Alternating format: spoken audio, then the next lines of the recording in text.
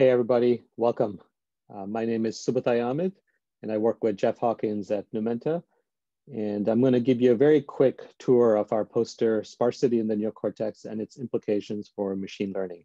I think we're all getting used to this new way of showing posters and try to replicate a little bit of what it would be like if we were standing right in front of one another and I was talking through it. So the place to start on the poster is to look at the summary, which is in this panel labeled summary, and the main takeaways are kind of outlined in here.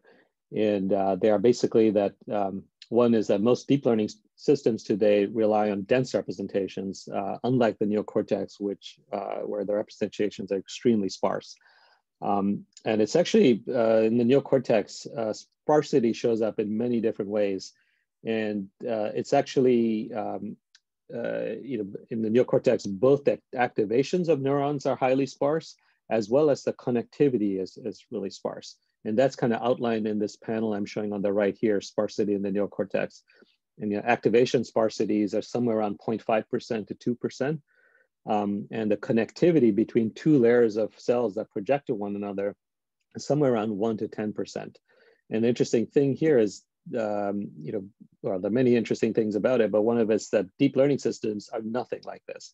And there, the activations are a lot more dense, closer to 50% with ReLU. And the weight matrices are typically about 100% dense. And so the question that we often ask is, can deep learning networks benefit from sparsity? And if so, exactly how? And here we're showing two benefits of sparsity. One is that sparse representations are actually extremely robust, particularly when the dimensionality of the system is quite high.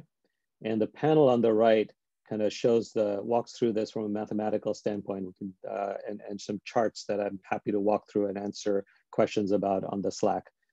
It takes a little bit of time to walk through this, but you can show mathematically that as the dimensionality increases, the robustness of sparse representations and the stability of sparse representations increases exponentially with that dimensionality. In the lower left panel here, I show a very simple construction through which we can create sparse networks. And these networks are sparse in activations and connections, just like in the neocortex, this is actually quite unusual in deep learning to do this. We have a very simple construction, and we could train the networks through backpropagation. In this lower panel here, we show through experimental results that if you train such sparse networks, you indeed do get much higher robustness and much higher than dense networks. And I'm showing here the results with two different data sets. One is with a speech data set, the Google speech commands data set. And if you look here, there are results for dense convolutional networks as well as sparse convolutional networks. The dense and sparse networks both get about the same accuracy on the test set, and these are competitive accuracies. But if you look at the noise score here, we're showing the average accuracy over a wide range of noisy inputs. And you can see that the sparse convolutional networks have significantly higher accuracy to noise than the dense networks. And this is true even though the sparse networks, this one in here has about 10% of the number of non-zero weights that the dense convolutional network has. And the lower two rows show what happens if you try to create smaller dense networks. The question there is it just the number of parameters, or is there something else? And if you create smaller dense networks, you can reduce the number of parameters, but the accuracy starts to drop quite a bit, and so does the accuracy on noise. So it's really has to do with the fact that these are sparse representations embedded in a higher dimensional system.